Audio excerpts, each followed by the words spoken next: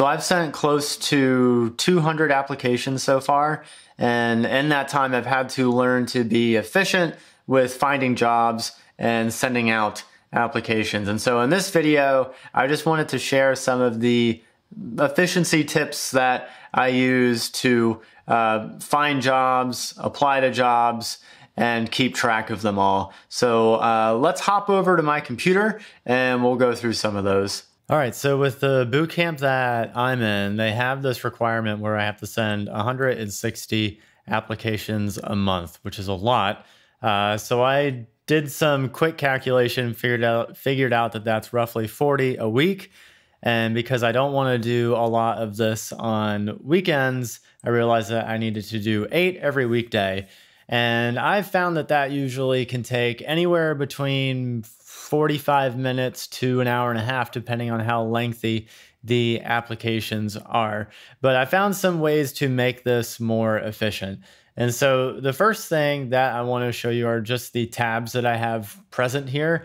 So some of this is going to be straightforward, but the first is just, finding your job board that you want to scrape through to find the jobs that you're searching for. I find that there's really 3 main ones that I really like, which is LinkedIn. Another one is Indeed.com. That's another one that I will scrape through. And then the last one that I had not heard of until I joined my bootcamp was Dice. And so Dice is, I don't even really know how to describe Dice. It's basically this big conglomerate of tech positions, and there's recruiters on this site that will occasionally reach out to you. And there's usually a lot of job options when it comes to Dice, so that's a good one to be a part of. And so those are the 3 main ones that I use. As far as other tabs that I always have my resume open, and I'll explain why in just a second. The next thing is really important. It's a way to, because I'm applying to so many jobs, I need a way to keep things organized so I don't apply to the same job multiple times, which would look really bad, I think. So the application that I use is called Hunter.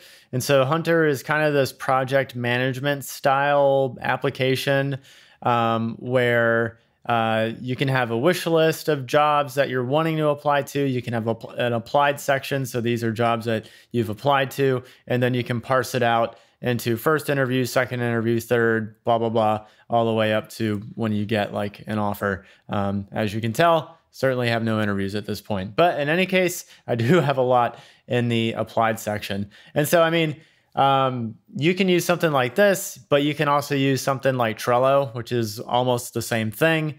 And you can use something like Trello to also track your job applications. Now, the one thing that is really nice about Hunter is that if you notice, you can install a Chrome extension, and there's this little doodad that appears on the bottom right, although I think my photo is covering it. Let me move this. So there's this little doodad on the bottom right here.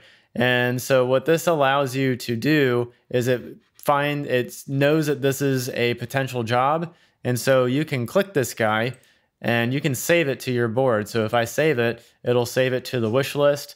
And then if I go back to Hunter, and I reload the page, it'll now show up in the wish list. And so Hunter just makes it really easy to track job applications. And so that's what I have been doing. And it's what my bootcamp uses to determine how many jobs I've applied to so that I can meet their criteria. So that's always a tab I have open. And then I always have my portfolio open and my LinkedIn profile open to my page, because most every application is going to ask for your LinkedIn page as well as your portfolio page. And it's such a minor detail, but having these open ahead of time just saves a few extra seconds, so I don't have to keep going back to my portfolio. I can just keep it open and just copy and paste the link from there. The last page that I have open is super important. It's music. So the one thing that keeps me sane with my application process is listening to music. And I tell you what, these people here, they're not telling me to say this, but they're this Flavor Trip. They do like house music, but it's like really awesome house music. And so I listen to that all the time when I'm applying for jobs, and they're cool as shit. I'll get distracted because they'll like make food while they're making music and stuff. It's absolutely awesome. Any case, completely beside the point, but it is a tab that I always have open. Now, when it comes to actually applying the jobs, there is some things to keep in mind that I do. So because I have to apply to so many jobs, I just can't really tailor my resume that much. So I put a lot of skills here in my resume so that it encompasses likely what a job application would probably have in it. But the one thing that I do try to tailor, and I don't know if this makes a difference at all, but it just makes me feel good about myself as opposed to sending the same resume over and over again. So let's say I wanted to apply to this interactive designer from Newzella.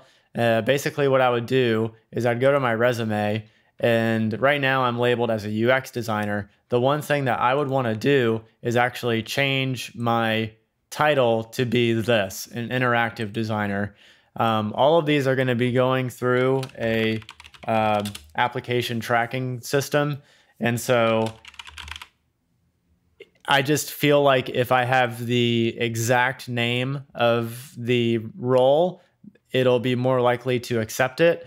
Don't know if that's actually true, but it just makes me feel good to do that. And then the one thing that I'll do is a nice touch. Again, don't know if this actually makes any difference, but I'll look and see who the company is. In this case, it's Newzella, and I'll just write their name in the description so that when they see this, again, they might not give a shit about this at all. But to me, it's like if I see this and it says, oh, Josh Simon's Newzella resume, it's like, oh, okay, well, this is a resume that's custom tailored to Newzella. And so again, don't know if that makes any difference, but it might at least make a company think, oh, look, they tailored a resume towards us. That's cool. Even though really the only thing that I did was change the title to be what is reflected on the job description. And so that's what I do there. And so I kind of just go through like that, and those sort of things that I've described really help blast through this. The one other thing that should just be painfully obvious that you should have already is autofill engaged. So you should pretty much always have that because otherwise you're just going to be typing forever. And the other thing is that a lot of these will have this one I don't think actually does. I was trying to look through this ahead of time. A lot of them will have the link or fields for the portfolio and a LinkedIn. And that, again, that's why I have these, so I can just quickly grab those. And so that's sort of my process when it comes to applying. I'll just go through and I'll find 8 of these on a given morning or evening, and then make sure that I add each one to my Hunter and then slide it over to the applied section once I applied to it. And then just kind of go from there. And that's how I've been going about the whole application process. If a job, the only reason I would ever do like a cover letter is if the company requires one. Otherwise, my bootcamp just didn't recommend doing one. So I have not been doing a cover letter, but there have been like a few where they've like really recommended, or I'm sorry, the job description required a cover letter. So I went ahead and wrote one out and did that. But yeah, that's been my job applications process. I don't know if this was really helpful to see at all, but that's sort of just what I've been doing the past couple weeks.